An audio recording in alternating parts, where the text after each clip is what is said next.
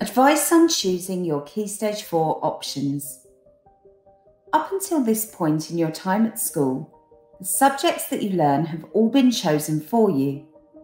Once it's almost time to go into Key Stage 4, then you get to make some of the decisions about what you want to study.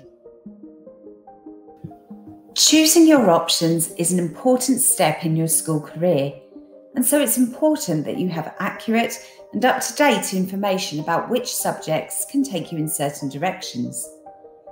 Depending on the school that you attend, this will likely be a mixture of GCSE subjects, and you might even be able to choose some vocational Level 2 courses, such as BTECs or Cambridge Technicals. Your option choices could affect which subjects that you're able to study in Key Stage 5, and so it's important that if you have definite ideas about which career path that you want to take, that you have researched the qualifications that you will need to study in order to get you there. Check with the staff in your school whether you're able to study certain subjects in Key Stage 5 if you haven't studied them in Key Stage 4.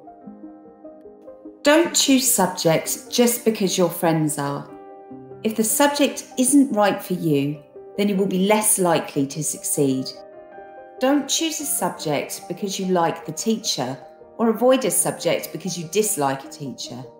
You never know which teacher you might be assigned for the course, or when the staffing situation could change.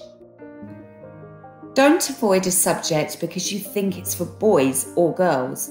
There's no such thing. Don't choose a subject because you think it will be easy. No subjects are easy in Key Stage 4, and each have elements that are difficult in their own way. Do think about what you might want to do after Key Stage 4 finishes, whether that's A-levels, T-levels, apprenticeships or university, and find out if the subjects that you're considering now will allow you to take that path. If you're not yet sure that far ahead in your future, then it's a good idea to keep your options broad and balanced. Do some research about what kinds of jobs are going to be in demand in the future. What qualifications and skills do these jobs need? Technology continues to be a huge part of our lives, and STEM subjects are likely to be in demand. But of course, there are many employers and sectors that require creative people and people with practical skills too. Do think about which subjects you enjoy. You're far more likely to do well in a subject that you're interested in or are good at. There are lots of people you can speak to in order to get help when considering your options.